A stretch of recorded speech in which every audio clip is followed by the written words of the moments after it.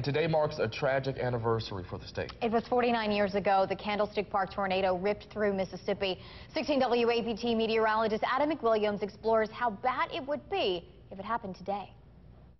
On March 3rd, 1966, an F5 tornado with winds over 200 miles per hour roared across South Jackson with very little warning, striking the Candlestick Park shopping center. I remember thinking how black the skies were. Pam Pittman was at the Dog and Suds restaurant at Candlestick Park when the tornado hit. She was only 10, but remembers the day very vividly. I just remember walking in the door. I remember hearing some wind and someone screaming, "Oh my God, there's a tornado," and they grabbed me and pulled me over the counter. The tornado flattened the restaurant in a matter of seconds. When I finally came to, there was a car on top of me. There was a steel beam on my chest, and there was a car on its side, and I distinctly remember hot oil dripping out of that car onto me. Pam's mother and brother also survived the tornado.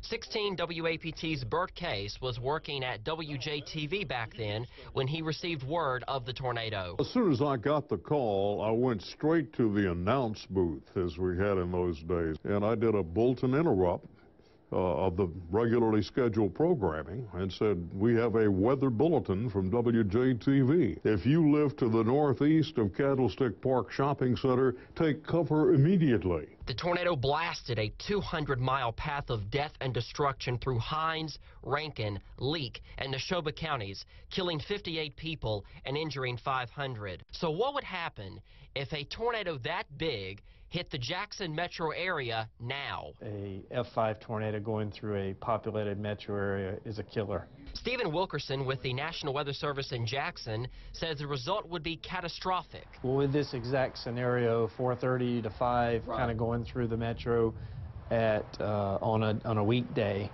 I think it could be very bad with traffic getting very heavy. The landscape of Hines and Rankin County has changed dramatically in the last 50 years. For instance, the stack wasn't here, and much of western Rankin County was rural farmland. The developments like the Dogwood Festival Market and the outlets of Mississippi did not exist back in 1966, and 4 times as many people now live in Rankin County. Another big change, the way we forecast severe weather.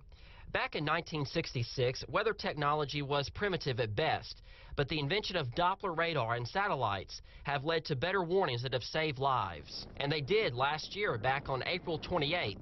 That day, an EF3 tornado with winds topping 150 miles per hour ripped across Flowood, Pearl, and Brandon, killing 1 woman. What we try to do here when we feel these kind of days are coming based on the data is to 3, 4, 5 days ahead of time, if we can see it coming, get that word out. 16 WAPT helps get that word out on the air, on our Facebook and Twitter pages, and with our 16 WAPT weather app, so you can be prepared, not scared.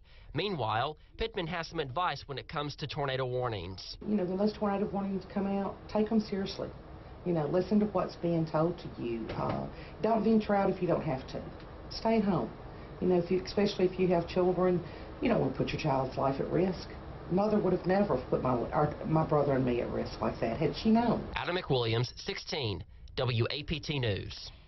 Now, next Wednesday, March 11th at 7 p.m., tune in to 16 WAPT for our severe weather special, Killer Winds.